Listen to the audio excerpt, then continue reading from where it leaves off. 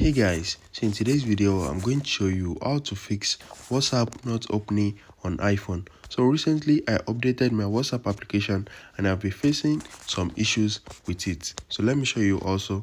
I'm going to try to open the app and click on any chat. As you can see, it is not working. It is crashing immediately. So the app is not opening. Let's try to open this chat.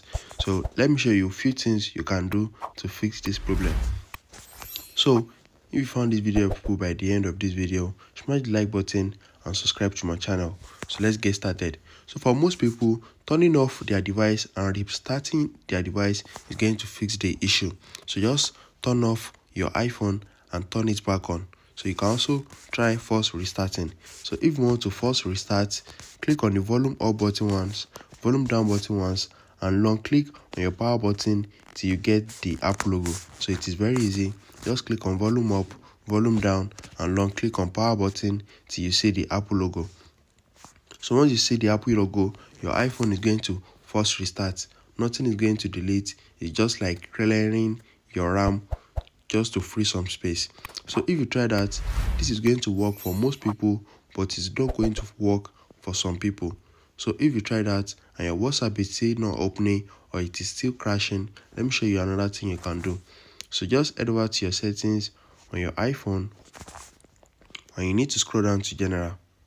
Once you click on general, click on iPhone storage and you need to wait for this to load. So once it has loaded, look for WhatsApp right here. Once you have seen WhatsApp, you need to once you have seen WhatsApp, you need to upload your WhatsApp application. So by doing this, note that all your chats, all your documents, everything are still safe. Nothing is going to happen to them. So just upload it and reinstall it. It's just like clearing the box in your WhatsApp. So this is going to work for most people because anytime this is not happening to me, this is what I usually do.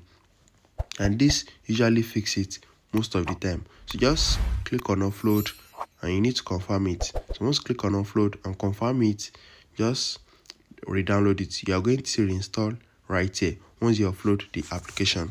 So just click on reinstall and that should fix the issue for you. So if you try this and it is not working for you, because I'm sure it's not going to work for some people, so just back up your WhatsApp chat. So there's no way you can back up your WhatsApp chat, but just try this. I'm very sure it is going to work for you. So the last thing is WhatsApp is going to be aware of this crashing also. So WhatsApp is going to be aware of this crashing of a thing. So they might have released a new update by the time you are watching this video. So you can just head over to your app store and check if there's any new updates.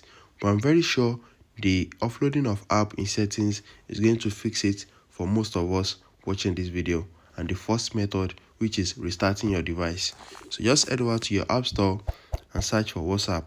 So they are going to be aware of this and they might have released a new update by the time you are watching this video.